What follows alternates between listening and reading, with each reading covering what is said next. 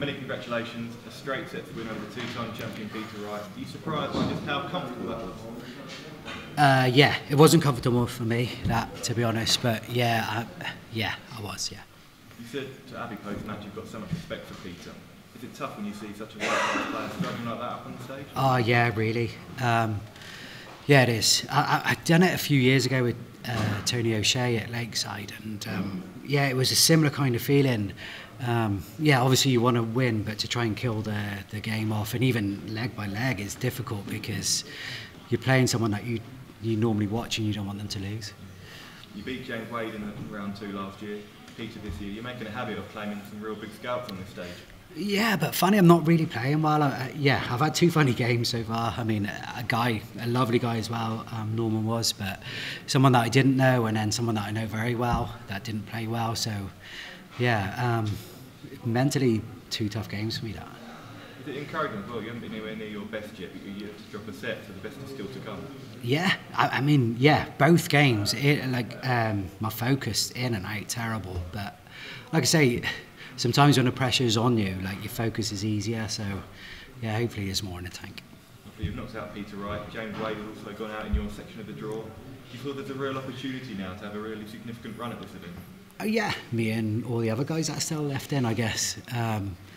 Yeah, you know, but everyone plays so well now. It's no surprise to see, like, rank 128 beat rank number 2. It's just the standard at the moment is fantastic. So yeah, there's no surprises really. Thank you. Well done. Thank you. Jim, congratulations on the result. I remember you sat there a couple of days ago saying you were playing your idol. What was the preparation like? Were you fighting your own emotions in the build-up to the game? No, I went to work yesterday. Yeah, enjoyed the day, and then come here this morning, and yeah, we've enjoyed so far. Okay, we've seen what you can do. Where are the levels, and how do you get up to the level you expect from yourself, having said you're not the best? It's honestly focus. You know, I've played 2 poor games really, but my focus wasn't there. But yeah, like I say, I played Steve Beaton this year and beat him with 114 average, and yeah, so it's all focus. Obviously, when you were preparing for this, Luke Littler was doing his thing on that stage. Did you have one eye on it, and was it hard to follow such a good performance? Honestly, yeah. Yeah, I don't know what he finished up with, but I was kind of interested in when I was on, same as probably Peter was, to be honest. Jim, you say you were at work the other day. Any practice in between games, or were you just focusing on your work? Yeah, I had half an hour. My friends from Northern Ireland is here, so we had half an hour the other night, but yeah, nothing serious. Does it take the pressure off a little bit when you're at work, and obviously you're thinking about that and not thinking about being at the World Championship quite so much? Yeah, possibly. Yeah, possibly. But any dart player will tell you, your preparation isn't 2 days before, it's 6 months before. So, yeah, I could have crammed as much as I wanted in, but it wouldn't have helped that. Can I ask you what Peter said to you at the end of the game? No, he's a gentleman, honestly. He wished me all the best, and he apologised for not playing great. But yeah, I've been in issues. It's tough. You'll obviously played Peter on the Pro Tour and in other tournaments over the years. Does he seem like the same player to you from that stage? Look, the guys won the Euros, didn't they? Won the Euro. Yeah, so, yeah.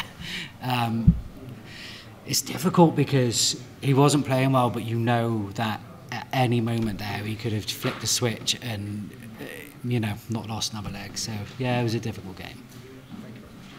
Jim, we've seen people get on that stage year after year and they just can't start, but back-to-back third-round appearances for you. Are you starting to settle on that stage now? I would like to say yes, but I've had 2 difficult games there, so yeah. Have I settled? Probably not. Is it difficult when you have such a comfortable tie in the first game, winning all 9 legs, to come up against 2-time world champion? Yeah. Yeah. I'm probably not expecting kind of what happened there. Yeah, it was a difficult one. How much more is there left to see of Jim Williams? Because we know that you've not played your best stuff. So what can we expect from you? Where are the gears that you can go to that we've seen on the floor? Obviously, title winner as well.